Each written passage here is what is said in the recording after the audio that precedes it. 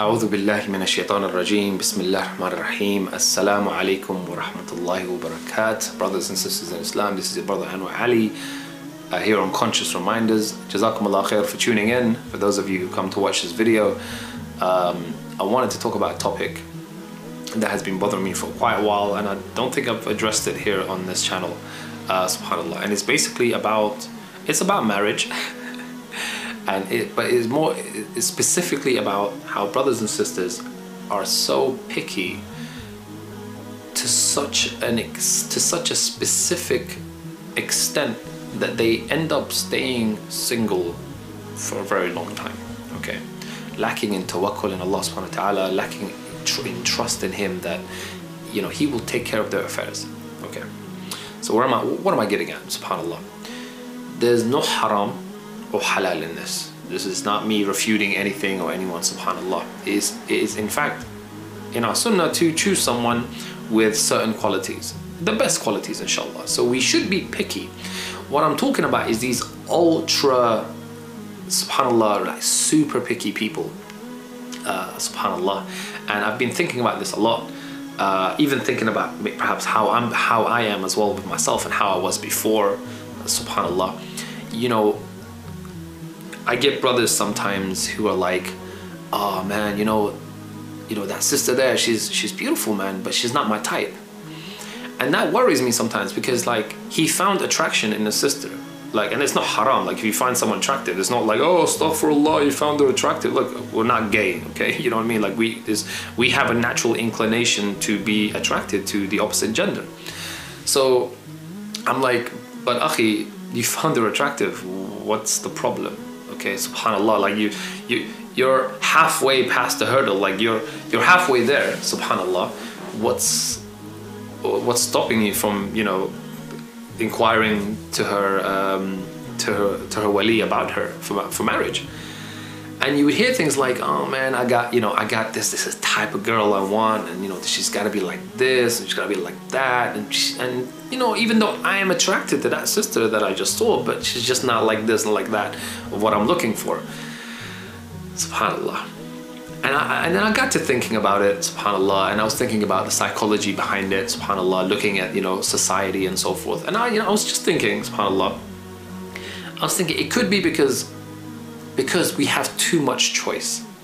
Okay, now some of you might be like, too much choice? Like some sisters might be like, no, there's just not enough good brothers around, right? And some brothers might be like, there's just not enough good sisters. Believe me, that's not what I'm talking about. I'm talking about the fact that we are surrounded by so many people. Like say for example, you lived in a village, right? A village of what, say, bismillah, 500 people. Allahumma salli wa sallim ala Sayyid Muhammad. So you live in a village of 500 people. Almost everyone knows everyone, right? Every family knows each family. We know, the standards of the men and the women. You know what the limits are. You know like how attractive a man will be, and his ability and his character and his iman. So realistically like what you can get your hands on, subhanallah, right? So you're not gonna hurt your mind and your heart by thinking, oh, I'm looking for this guy and this something that doesn't exist in the plane of field of where you are, okay? Because you don't have the money or the means or the ability to travel halfway around the world to find that exotic thing that your mind is conjured up. 2018, 21st century, metropolitan city in the West, you have millions of people living per city, okay? And then you have the internet, where you have billions of people who are on the internet. You have so much choice. You have, like, let's say for the sisters, you have Indian men, you have South American men, you have American men, you have Western, like European men, you have Arab men, you've got black men, you've got Jamaican men, you got, subhanAllah, Chinese men, Malaysian men, Australian men, Aborigine men, Native American men. You've got so many, and in each of those ethnicities you have an array of choices. Subhanallah, already my head hurts. I feel sorry for sisters. And what happens is that this opens a door for the shaitan, again, this is my opinion, to manipulate you and make it so difficult for you to make a choice and to lack tawakkul and trust in Allah subhanahu wa ta'ala, that you just end up floating around the internet, never making a choice. You know, some people would say, subhanallah, well, you know, variety is good because you have more choice to make a choice. No, in fact, more choice leads to no choice. If you went to a restaurant and they had a menu that had 1,000 meals, my God, that would be hard. That would be so hard to be. You're like, but what's good? You know, I don't know what's good. I recognize, I don't know, meal number 57. You know, I've tasted that before, but like, wow, what's this meal number 122? You know, like, what's that like? I've never tried that before. I mean, who's got 1,000 days to try 1,000 dishes, which cost like, I don't know, 10 pounds or something? The point I'm trying to say is, when there's too much choice, when your mind and your heart is bombarded by so many things, it becomes difficult to make a choice, right? And then add on top of that, subhanallah, the indecisiveness of how our community has become, our Muslim community, and also, subhanallah, the specificness of what you're looking for, subhanallah. Like look, I'll give you a beautiful example. You've got Prophet Muhammad sallallahu alaihi wasallam and Khadija radiallahu anha. We all know this is the ultimate love story. But you have to understand the environment that they lived in. You know, the go-to woman, the woman that was most sought after was a beautiful young virgin, you know, healthy, because you see health in her because she's young, she's playful, she will give birth to you. Khadija radiallahu anha, not that she wasn't desirable, many men desired her, subhanallah. She was intelligent, she was, from what I've known, she's beautiful, she's wealthy, subhanallah. She had a very high status, very good lineage, subhanallah. But she was much older than Muhammad sallallahu alaihi wasallam, and she had loads of miscarriages, subhanallah. So due to her age, and Allah knows best what other reasons as well. I'm just trying to say that even though in a society, you know, that saw one type of thing that was very attractive, subhanallah, our Prophet Muhammad ﷺ found his ultimate love in a woman that wasn't necessarily in the category of what was deemed as absolutely, you know, that is the pinnacle of what is you should be looking for, subhanallah. The point is that you have your own perception of what is perfect. You know, she's gotta be like, she's gotta have these curves, and she's gotta be, her hair's gonna, because I hear brothers who are like, oh man, I need the sister who's gotta have this skin and long hair and, you know, lips like this and nose like that, and her eyes have gotta be like this, and you know, and I'm just like, whoa, subhanallah, who is the creator, you or Allah? Yeah, I mean, subhanallah, yani, like, it's almost like they're trying to, you know, like give me some clay, I'm gonna make something. Astaghfirullah al-azim, a'udhu billahi minash shaitanir rajim, bismillah ar-rahim. Where's the trust in Allah? Why can't you just go to Allah and say, Ya Allah, you know what is best, you know? You know me, you know my inclinations, Ya Rabbil Alam, you know my limits, subhanallah. I want a woman who's beautiful. I want a woman that's like this and like that. And yani, and whatever you bring from me, I'll accept it, inshallah. Because Allah, even if like a woman comes to you and she may not be deemed as the pinnacle of what the society you live in is, you know, perfect type of woman, Allah will put perfection between both of you. He will put love and beauty and tranquility between both of you. You will, yani, you can't make that yourself. That's in the hands of Allah subhanahu wa ta'ala. If you limit yourself, if you're like, nah, she's not like this, or he's not like that, yeah, yani, you're not placing tawakkul on Allah subhanahu wa ta'ala, subhanallah. So ease up on your hardcore specifications. Sure, have standards. Everyone needs to have standards, subhanallah. Like me, this is my standard. I would never marry a woman who smokes. I hate cigarettes. It's haram, obviously, but there are many sisters who smoke. There are many sisters who smoke. They know it's haram, and they are begging Allah to help them stop smoking. But I wouldn't marry a sister who smokes. That's just me, subhanallah. And amongst many other lists I don't want to go through, because I don't want to turn this into a matrimonial thing or whatever. But it's just to talk about this thing where, yani, ease up, subhanallah, ease up on this sort of ultra specification of what it is that you're looking for. Not that Allah can't provide that, He can, but be realistic. Be realistic of your surrounding. If you live in a community of, I don't know, say you live in a community of just Arabs, right?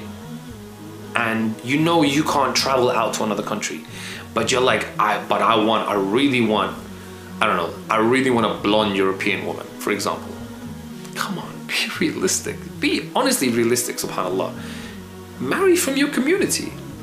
Marry from what Allah has blessed, and I emphasize on the words blessed, all right? Because every Muslim woman is a blessing in our community, alhamdulillah. May Allah preserve them all, ameen. And every Muslim man in our community is a blessing to the women of our community, ameen ya Rabb, because yani, may Allah bless them too, ya Rabb, ameen ya Rabbil Alameen.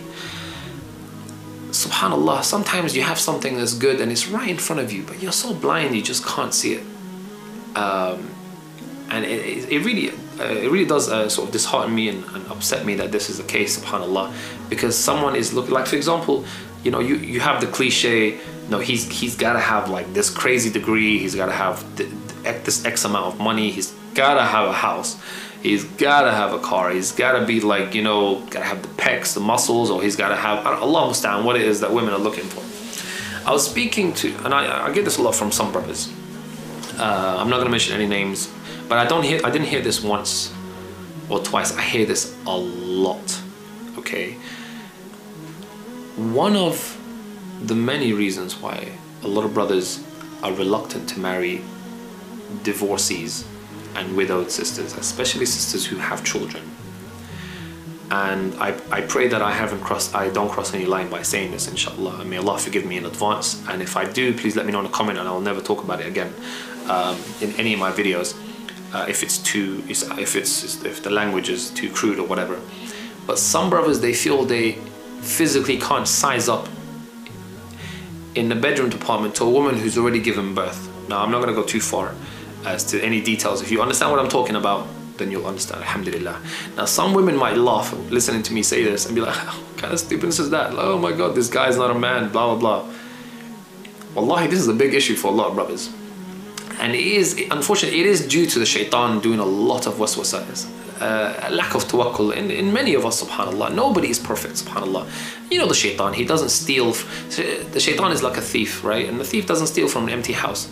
And we live in a society where we are forced to size ourselves up to things. You know, everything is overly sexualized.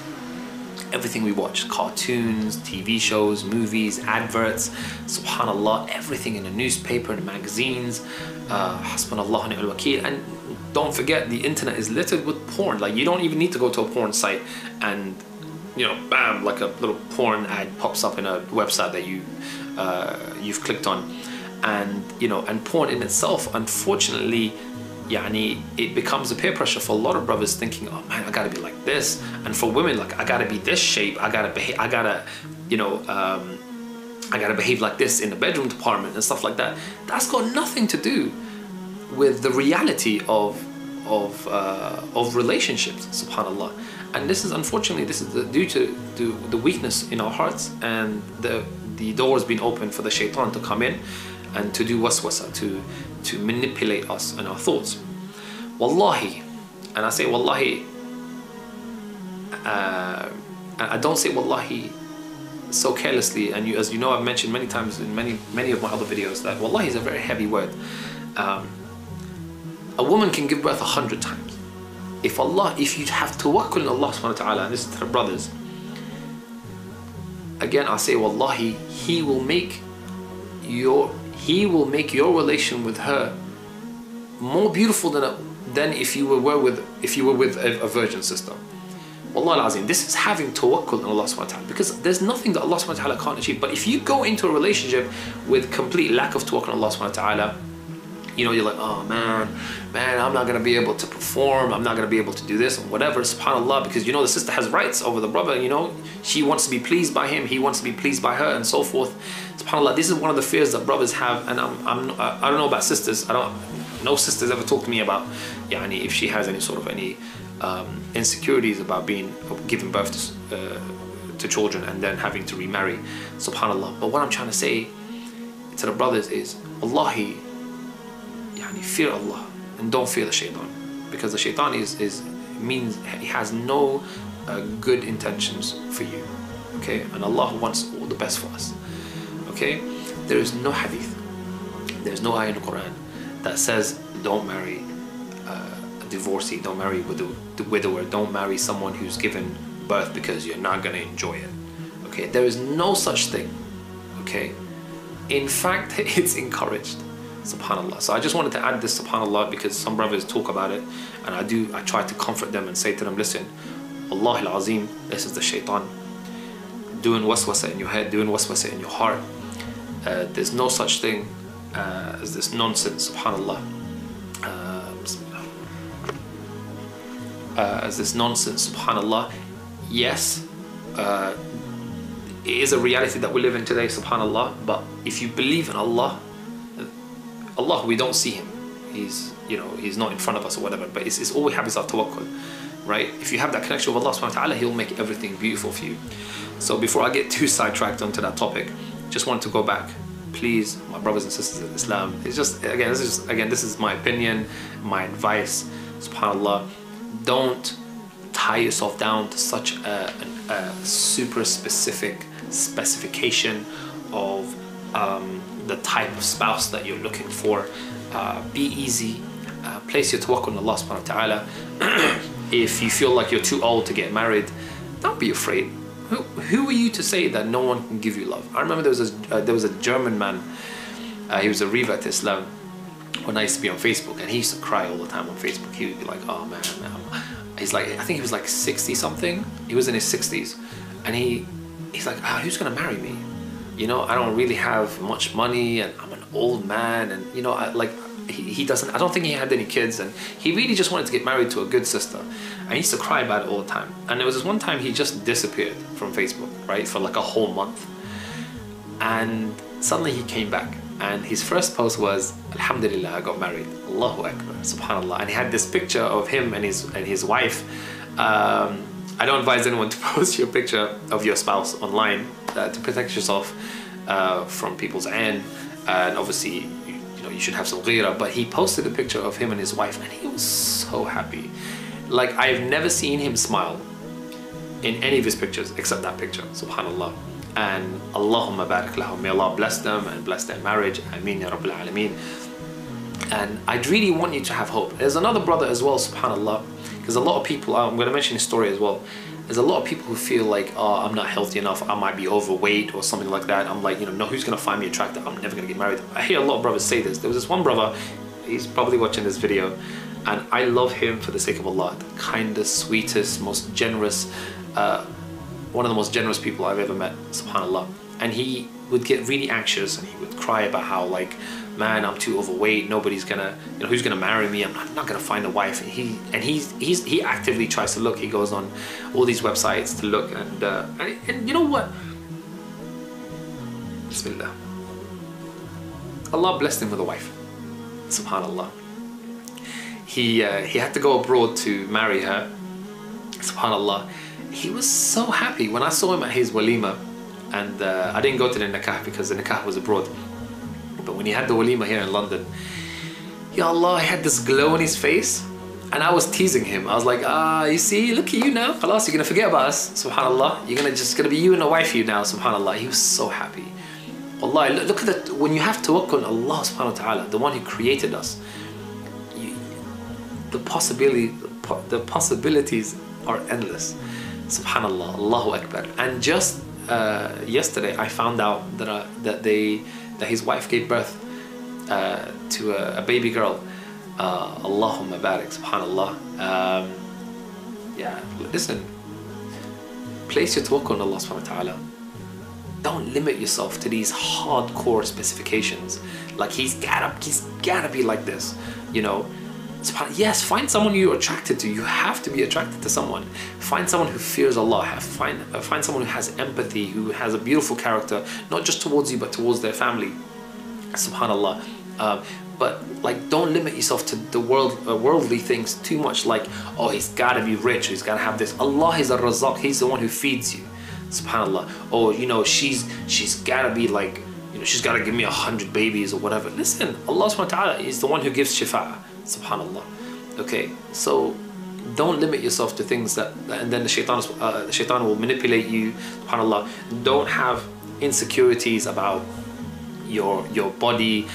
Will you size up? Will you be enough for your spouse? Allah will give you that. Have tawakkul in Him, and don't worry about your body, your finances. Allah will provide 1,000,000 times infinity percent, subhanallah, if that even makes sense. I wanted to make this video to give you some hope. Inshallah, make dua for me as well that Allah grants me shifa, because right now, realistically, as much as I want to get married, you know, I'm 35. I just turned 35 very recently, subhanallah. Yani, if Allah will bless me with a woman who is kind enough to give me a shot, you know, and I don't really have much money, subhanallah, because Allah does say in Surah An-Nur, He would, you know, He would increase you on rizq through marriage. And if a woman has that sort of tawakkul, that'd be awesome. But still, at the same time, I'll have tawakkul on Allah subhanahu wa ta'ala. I'll have sabr. If it's meant to be in this life, it will be. If it's meant to be in the afterlife, it will be then. Alhamdulillah, it's all good. So, and also make dua that I make more videos. I want to see if I can make a video once every 2 days. Allah knows best. I just got to put together some topics, inshallah. And I hope you find benefit, and I hope you found benefit in this video, inshallah. Please make dua for your brothers and sisters in Islam. Always remember Allah in everything you do. Remember, Allah is watching. He's closer to you than your jugular vein. Put your insecurities aside. SubhanAllah, that's the shaitan. Yeah, you're just giving ammunition to the shaitan to do waswasa in your heart. And have just full tawakkul on Allah subhanahu wa ta'ala. Allah, wallahi al-azim, Allah is subhanallah, He's not stingy with His mercy. SubhanAllah, there's nothing and no one more merciful than Him, Azza wa Jal. Subhanallah, and he even says, subhanallah, that anyone who puts their hand up and asks Him for something, yani, He would never reject that person. A sincere dua is never rejected, subhanallah. It's just up to Him whether He gives it to you in this life or the next. But just know your answer will be, your du'as will be answered. A sincere dua will be answered, and that's Allah's promise. Alhamdulillah. Khalas, I think we've reached back to over 20 minutes. I don't know whoever stayed until the end of this video. May Allah bless you for your patience. Ameen ya Rabbil Alameen. Jazakumullah khair. This is your brother Anwar Ali on Conscious Reminders. Have a lovely day, inshallah. Until next time, Assalamu alaikum wa rahmatullahi wa barakatuh.